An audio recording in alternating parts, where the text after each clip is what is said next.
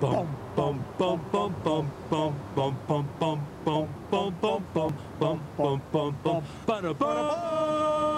ba ba ba ba ba. Good morning, men. The pictures you are looking at are of Mission Furniture, a style popular in the first 2 decades of this century.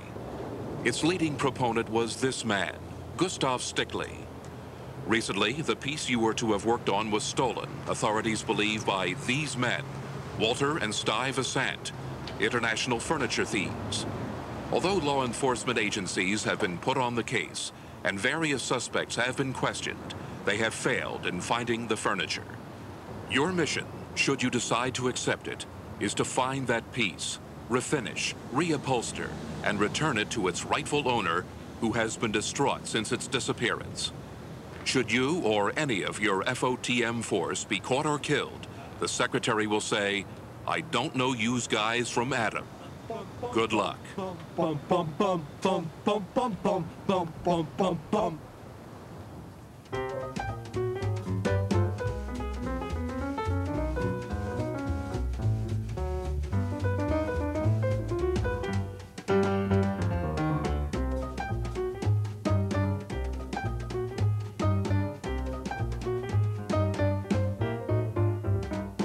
Mr. Lorario, hands on the desk.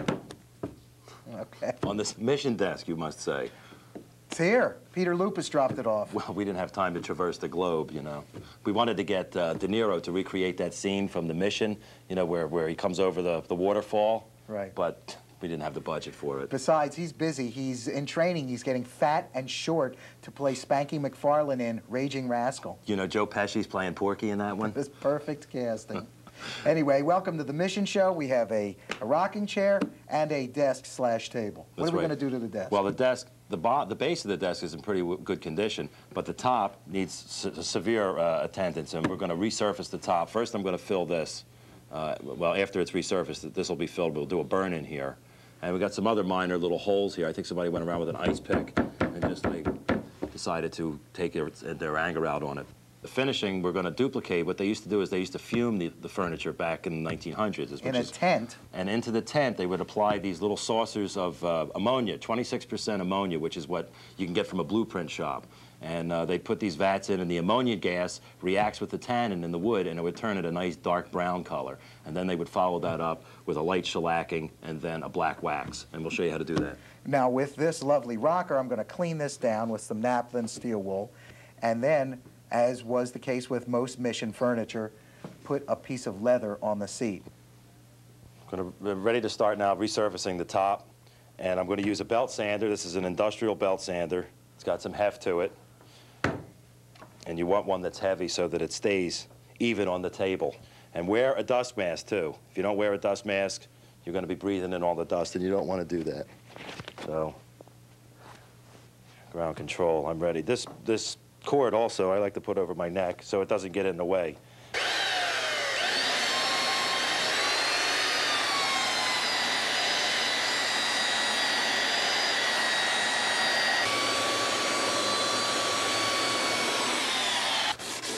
And by the way, What? who do you think's going to do Alfalfa? In Raging Rascals? Uh-huh. Tall drink of water. Goldblum. How about Daniel Stern? We need Hanks. Tom Hanks is the man. It depends. We'd have to audition. Who's the worst singer? Who can sing best, or worse in this case? And I'll brush this off, and then we can continue with the orbital. The orbital? With an 80 grit paper, a garnet paper.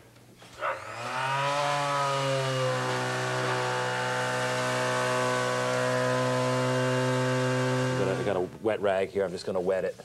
This is going to raise the grain, and when the grain is raised, be able to come back and hand sand and cut the fibers off.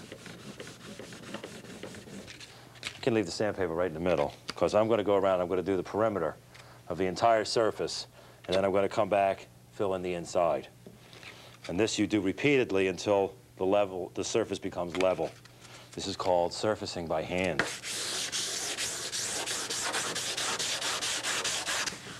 You see why in the old days it took so long to do a piece of furniture properly. Because they knew that the finished product is only going to look as good as the sanding job. Sand again, perimeter, and then fill in the center, but we're using 100 grit this time.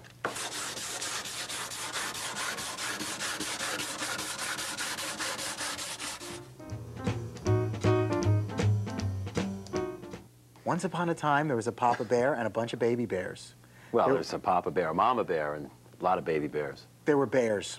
The Papa Bear was Robert Morris. He lived in England, and in the 1860s, he said, "This Victorian furniture is a lot of junk. It's too much. It's too crowded. Yes, I'm bulky. I'm going to make something simple, rectilinear, yet with a lot of intricate details that people could only make one at a time." And he called it? Arts and crafts furniture, and it became the arts and crafts movement.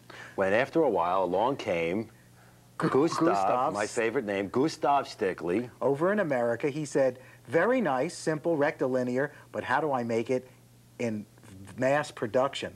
So he said, "I'm going to call my furniture mission furniture." And what he did was he borrowed the style from the Indians in the mission sections in California, who were basically building furniture that was simply functional. They could take trees, rough-hewn boards, put them together, lash them together, and then use them for sitting or eating off of. And Gustav, he saw that and he said, "Ooh, I'll clean that up a little bit." So he made a style of furniture that started around 1900, only Right. went to about 1913. So around 1900, Gustav Stickley and his brothers, Leo and J.G., Leopold. were manufacturing this so-called mission furniture, and they spread the word through their magazine called The Craftsman. So in the Craftsman magazine, you had all these ads for Craftsman furniture, for mission style, for Stickley furniture, and articles about how wonderful it was. Well, what we had here was the beginning of advertisement, I'm telling Boy, you. are they smart.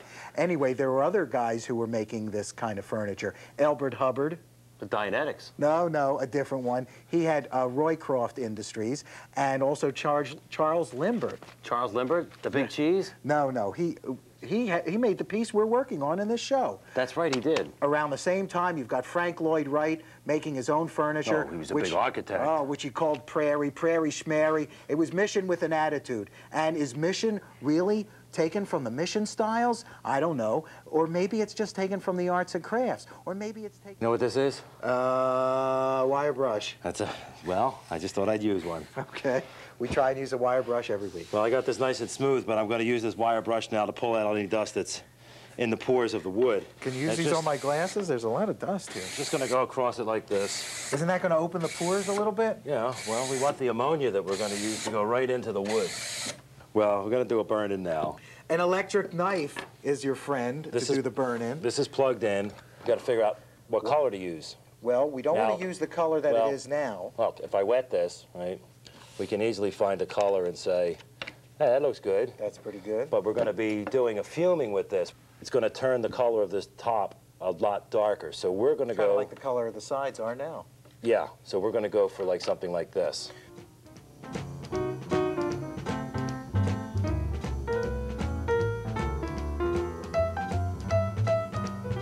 This is the exact dust that came from the top. What I'm going to do is make my own putty to fill these. I'm not going to go around and do burn-ins with these. You got to be kidding. You could use something called a low-heat stick or even a wax stick. Yeah, but I'm going to do something else. So I'm going to take some, and here I got a little bit of shellac and some lacquer. What are we making? We're making our own I thought I'd make a little bechamel. That would be a kick. What it looks like is a nice little gingerbread, is what it looks like. Although, don't eat it, even though a lot of bread does contain sawdust. Why do they do that? Well, the burn-in's dry now. Burn-in's dry, and the other repair here is dry. Homemade putty. But I don't want to sand that. I'm going to take a little piece of steel wool. And some denatured alcohol. A little bit of denatured. I'm just going to rub. This will dissolve some of this. We're scraping with the scraper to get rid of... Why am I doing this with the scraper? I'm doing this with the scraper just to show another little technique, that's all. That's to get all the excess homemade putty off the top of the holes.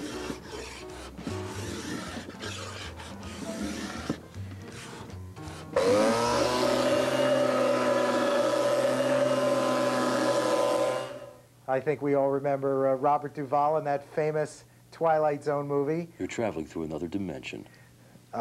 There we have inside that little glass jar. It's a little chair I labored all weekend over. Yeah, how long? About 10 minutes. And I found some white oak and I cut it into little strips and I put it together, and now it sits entombed in this glass jar with a little cap of ammonia, 26% ammonia. That we got from a blueprint making store. That's right. Okay. Now we're going to sponge ammonia on the tabletop. We're going to do it quickly and we're going to do it efficiently. And then we're going to get the heck out of here. Oh my gosh. First, I just got a little water on this just to show, you know, the color as it is naturally. You might want to use goggles because this stuff could burn the eyes also if you're close to it. Outside, Could burn your nose hairs, too. you know, sometimes we say inside with a respirator or outside without. How about outside with a respirator?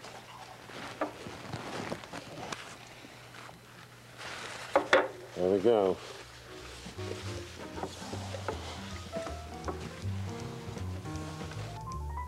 No, we didn't fume this, as we said, because we didn't build a tent big enough, but we did wipe it on with a rag, and we did 2 applications, and it looks kind of light, but it actually did darken it once I brush on some shellac, and you don't have to worry about neutralizing this or anything. It dries and evaporates, and that's it.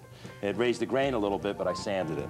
So we're going to put on the ubiquitous spit coat, 1 part orange shellac to 5 to 6 parts denatured alcohol. Yeah, I just want to get this edge off. And that'll darken it and seal it. There's the shellac. Shellac is drying, you can see. And it is getting a nice, that fuming is really coming through Yeah, now. you can see. But I think we might just have to stain I it. might have to put a light coat of stain on it just because I want to match it to the base. So what we're going to do now is we're going to apply an oil stain. I'm going to make an oil stain with some Van Dyke Brown, some naphtha. So I'm just going to put a little, because I don't need a lot of this. Just drip it in there. So I don't have to make a gallon of it. Now, If you can move over, please. Which way? That way. This way? More. More. A little bit more. Till I'm out of the frame? Just a little bit more. Yeah. A little bit more. Okay. I'm staying right I'll just here. do this then. Right here. How's that? No, you just hold your hand in one place. Okay. All right, stop. Oh, now it's going to drip all the way See, now through. don't think that we could have We just... work neat. No, don't think that we could have just applied this in the beginning because it wouldn't have the same color. If you remember the little chair here that we put in the little box or the little bottle,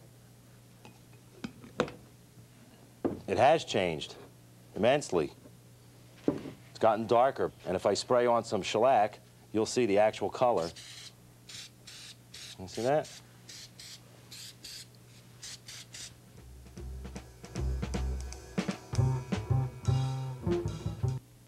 Furniture on the Mend is brought to you by Deft. You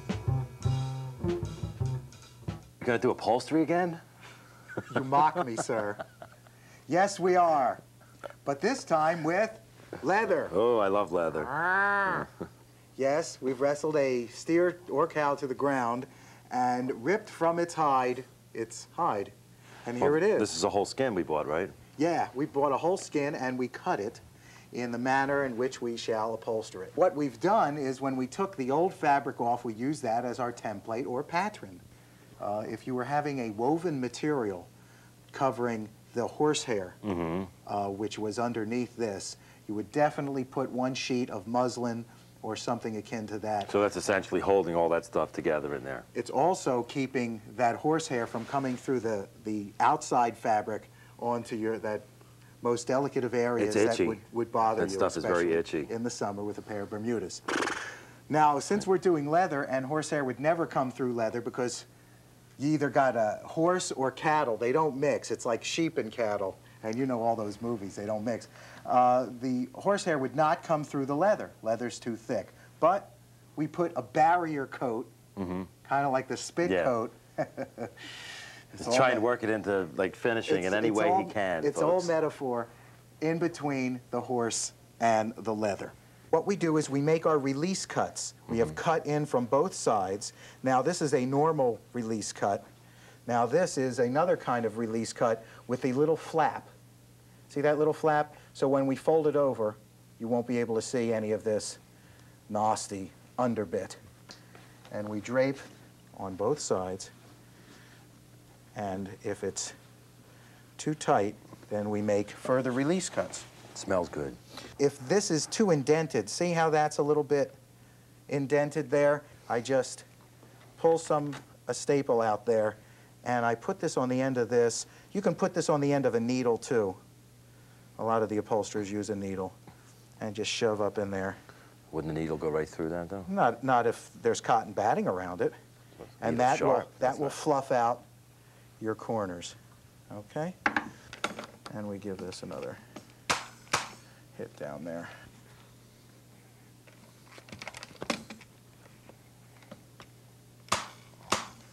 That's good. That's using your head. Well, my staple gun has failed me, as technology often does, and I've switched to the tack, hammer, and tacks, the old faithful, pulling the side now. And as soon as you get tired of me, you can go see what Joe's doing. Over to the real... That fast, huh? That fast, huh? Over to the exciting part. What am I doing? I'm shellacking the top. Yeah. But watching him shellac, everybody loves to do for the 98 Well, this moves. time. See how my hand's moving here? Uh-huh. Okay, now we're ready to do the final coat of shellac. I'm going to do an open pore French polish. The technique is, I'm just using a piece of this trace cloth, but you could use a piece of wool, like an old wool sock, and you soak it, okay, in the shellac, like that, okay? You put it in the center of this piece of cloth here, and fold it over, and ball it up, and it will bleed through, okay? And that's what you use. Now make sure you got no stuff on your hands. And the rhythm is a figure 8. So I got to get started first. That's the answer to how old are you? Okay, I'm ready. You know, Ed, I've been thinking, Yes? who's going to do Froggy? Froggy. Rick Moranis. Perfect. That's a perfect choice.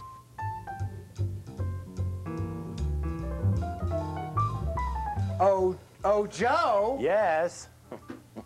Sorry to wake you up from your torpor. What do you want me to do here? Banter is good. We're going to flip this up on its back. You need me to do this? Yeah, I moved that whole table around by myself. Oh, and you grunted and groaned. Now, there are many ways to nail these in here. One way is with this thing that looks like an ice scraper. The craw. And you put these in there like this. And this, theoretically, is supposed to space them and bang them in and make them straight. So you're putting 5 in instead of 1 at a time. I'm going to put 5 in, and then I'm going to tell you that this thing doesn't work. Because I've tried to use it, and I'll tell you what, $1.98 and the damn thing doesn't work.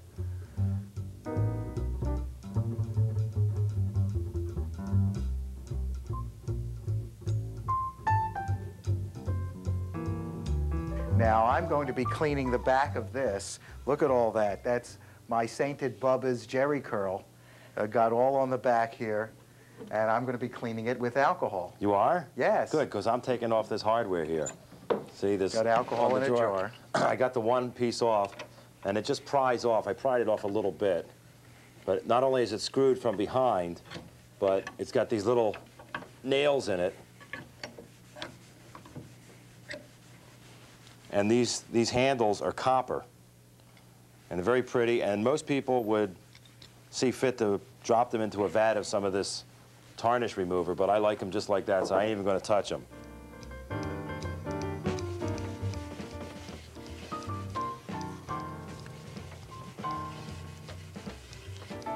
That's all you want to do. If you rub any more, you're going to wind up taking a lot of the finish off.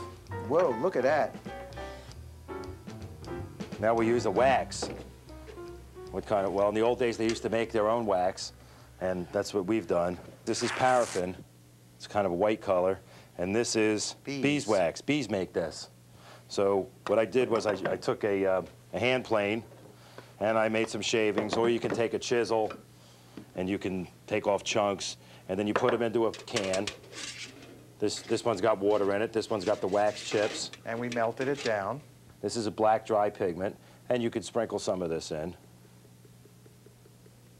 okay, which gives you a black color.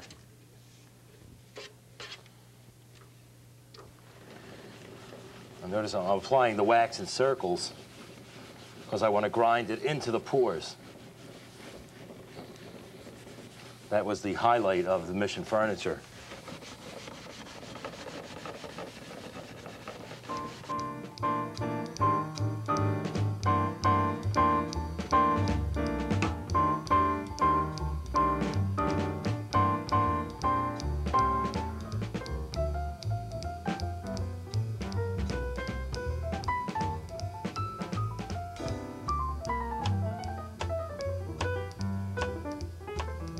Listen, Ovitz, it's our idea. Raging Rascals, we originated it. All right. De Niro is set. He's still shrinking. He's 4'11". He's got to come down 2 more inches. Tell him to eat more shortbread. Yeah, everybody else is set. What? There's a problem with Pesci. He doesn't want to do it. All right, get back to me, baby. Okay. Problems? Pesci's a little skittish about it. He wants to work. Well, that's the Mission show. We took care of everything. We showed you how to resurface the top, make black wax. And I think our mission is accomplished. Yes, Mr. Phelps. Shoot but me see, now. see this? This is my homage to Man Ray. With a little chair that was fumed in a jar That's with right. ammonia. So, I'm Joe Lorario. And I'm Ed Feldman, and please, It is your mission to be nice to your furniture. Let's go eat. What, I could go for gnocchi tonight.